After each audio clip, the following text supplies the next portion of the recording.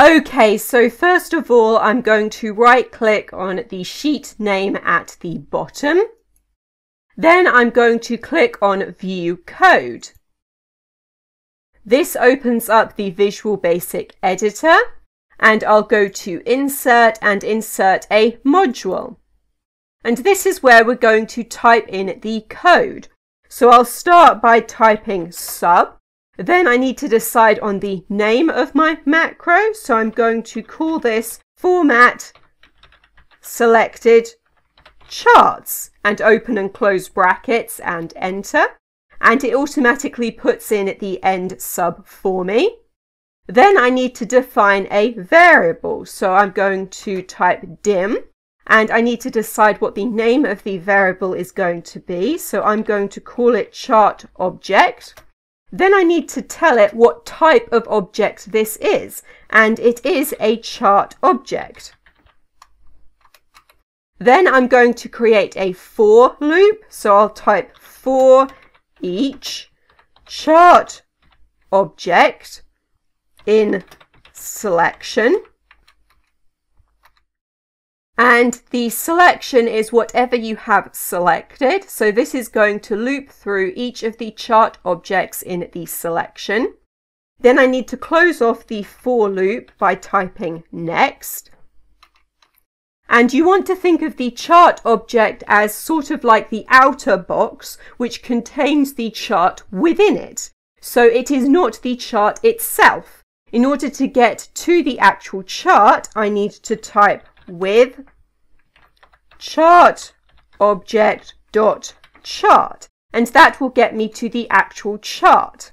Then I need an end with after this, and I am going to press Tab in order to indent that to make it easier to see.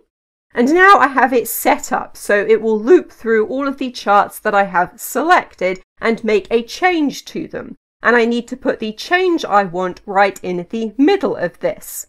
So for the first example, I will change the color of the markers. So I'll type .SeriesCollection, and it's going to be the first series, MarkerBackgroundColor is equal to RGB. And then for the numbers, I'll put 204 and 102 and 255. And now I have this set up, I need to save this. And because I have a macro now, I want to save this as a macro-enabled workbook. So I'll change the Save As type here to an Excel macro-enabled workbook. And then I'll save this. And now this is saved, we can run this. So I will select some of the charts. I'll select the first one and then hold down Control so I can select multiple charts at once. Then we can go back to the code, and now I can run this code. And you can see that it changes the color of the markers for the charts that I have selected.